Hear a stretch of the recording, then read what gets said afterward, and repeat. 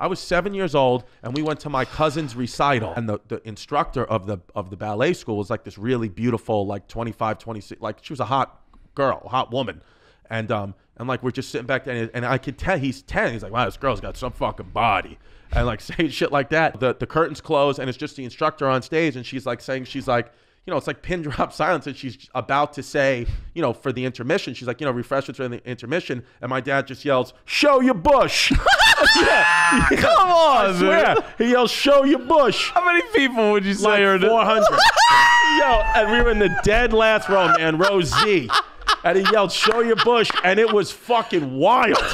Yeah, and I remember like, "Show your bush," and he didn't even like look at me or look around. He just like said it to say it, and then he was like, "Come on, I'll buy everybody candy," you know.